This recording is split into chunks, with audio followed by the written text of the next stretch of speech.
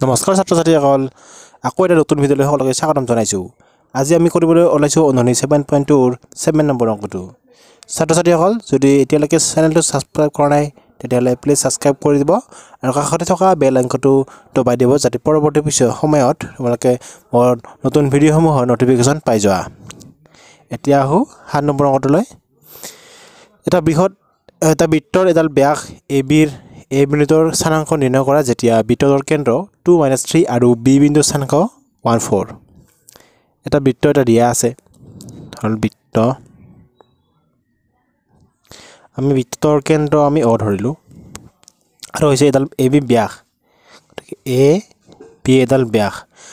আমি A বিন্দুৰ স্থানাংক ধৰিম উলিয়াব দিছে আমি এটো XY ধৰি দিলো A বিন্দুৰ স্থানাংক আকৌ B বিন্দুৰ স্থানাংক দিয়া আছে আমি এটো ধৰিম B বিন্দুৰ স্থানাংক আৰু B বিন্দুৰ স্থানাংক দিয়া আছে 1 4 আৰু বৃত্তৰ কেন্দ্ৰ আমি কেন্দ্ৰ O ধৰিছো O ৰ স্থানাংক 2 - 3 আমি এখিনি ধৰি ললো ধৰা হল অকেন্দ্ৰীয় বৃত্তৰ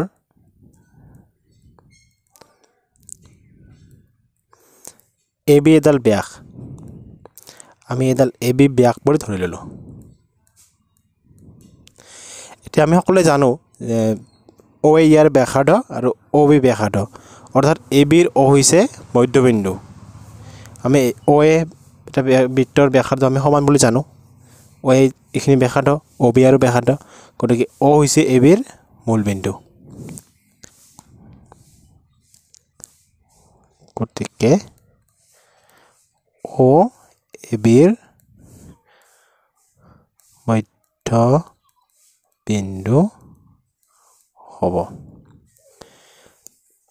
এতিয়া আমি বিভাজনৰ সূত্ৰ মতে মধ্যবিন্দুৰ সূত্ৰ আমি মধ্যবিন্দুৰ স্থানক আমি উলিয়াই লম এতিয়া AB ৰ মধ্যবিন্দুৰ স্থানাংক মধ্যবিন্দুৰ সূত্ৰটো কি আছিল x1 + x2 হৰটো হ'ব 2 y1 + y2 হৰটো হ'ব 2 এটো আছিল মধ্যবিন্দুৰ স্থানাংক আৰু A বিন্দুটো হৈছে xy আৰু B বিন্দুটো হৈছে 1 4 এতিয়া ইয়াৰ ক্ষেত্ৰত x1 হ'ব এটো y1 এটো x2 এটো y2 হৈছে এটো এটা আমি সূত্ৰমতে বহাই দিম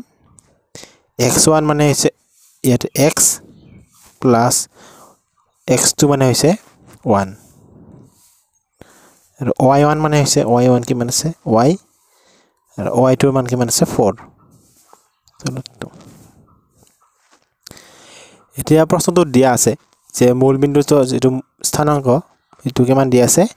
2 - 3 আৰু কেন্দ্ৰ স্থানাংক 2 - 3 দিয়া আছে অৰ্থাৎ এটো মধ্যবিন্দুৰ স্থানাংক 2 - 3 হ'ব এটাকে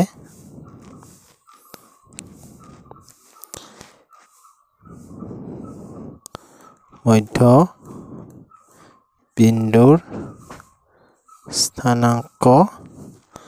আমি পালো এটো x + 1/2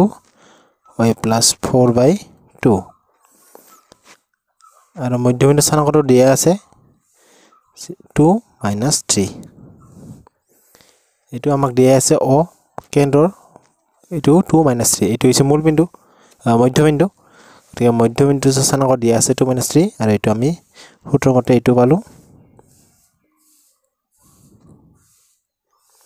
এতিয়া স্থানাংকৰ সূত্ৰ মতে ইয়াৰ x স্থানাংক সমান হ'ব আকৌ ইয়াৰ x স্থানাংক y স্থানাংক আৰু ইয়াৰ y স্থানাংক সমান হ'ব এটাকে 2 = x + 1/2 এতিয়া এইটো হৰণ হৈ আছে ইফালে হ'ব পূৰণ 2 * 2 কৰিলে হ'ব 4 ইপিনে থাকিলে x + 1 +1 টো ইপিনে আহিলো -1 হল লিখিলে x অৰ্থাৎ 4 - 1 মানে কি হ'ব 3 অৰ্থাৎ x মানে কি হ'ব 3 আকৌ y স্থানাংক আমি ধৰিম আৰু y স্থানাংক আছিল -3 সমান y + 4/2 এইফালৰ y স্থানাংক হৈছে y + 4/2 এই দুইটো হৰণ হৈ আছে ইফালে আহিলে হ'ব পূৰণ 2 * 3 = 6 আৰু মাইনাস আছে আগত y + 4 এতিয়া -6 +4 টো এইফালে আহিলে হ'ব -4 এইপিনে থাকিল y অৰ্থাৎ y মানে -6 আৰু -4 প্লাস কৰিলে কিমান হ'ব -10 গতিকে আমি এই বিন্দুটো স্থানাংক পাই গেলো এটাকে এৰ স্থানাংক কিমান হ'ব x স্থানাংক হৈছে 3 y স্থানাংক হৈছে -10 গতিকে নিৰ্ণয় এই বিন্দুটোৰ স্থানাংক হ'ব 3 -10 এইখিনি হ'ব এনসাৰ ছাত্ৰ-ছাত্ৰীসকল যদি ভিডিওটো ভাল লাগিছে এটা লাইক কৰিবা আৰু চেনেলটো যদি এতিয়ালৈকে সাবস্ক্ৰাইব কৰা নাই প্লিজ সাবস্ক্ৰাইব কৰি দিবা আৰু কাষতে থকা বেল আইকনটো দবাই দিবলৈ নাপাহৰিবা তো ধন্যবাদ আকৌ লগ পোৱাৰ আশাৰে আজিলৈ ইমানেই